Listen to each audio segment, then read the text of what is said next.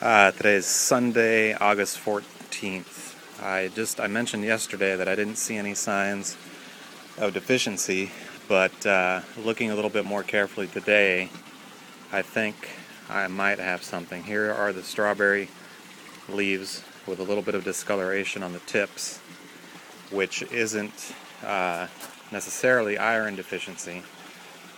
But whenever I see something that's just off, I immediately take notice because it has to be something. They're not changing colors just because they like it.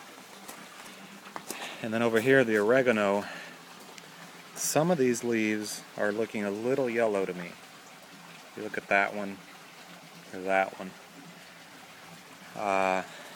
Not too yellow, but they're looking a little paler, I think, than normal.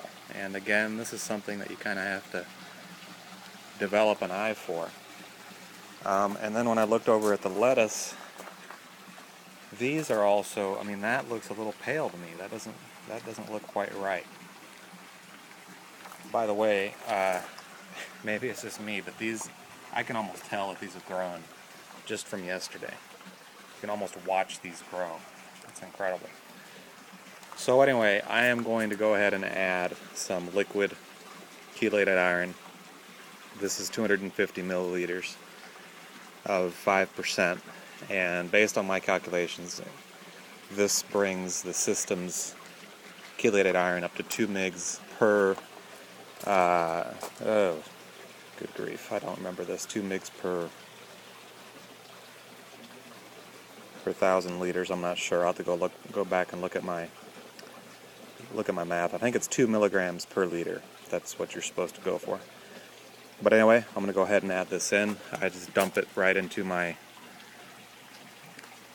particle filter here, because I just like putting it in here, because this way it goes straight into the floating raft beds first. And I kind of want to help my lettuces out more than anything else. You should probably do this with 2 hands. It's a little tricky with one. Not to mention that this stuff will stain your clothes quite easily. Liquid iron, it's like liquid rust.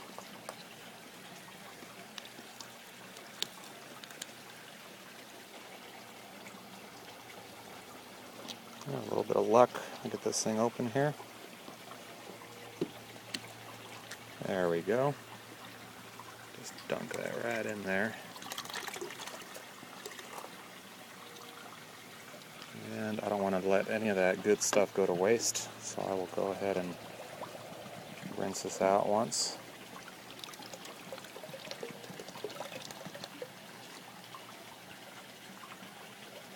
Okay, that'll do it. So hopefully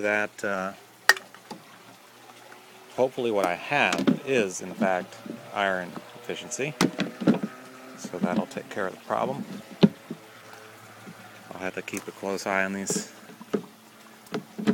things for the next few days, make sure that is what the problem was. Anyway, that's it.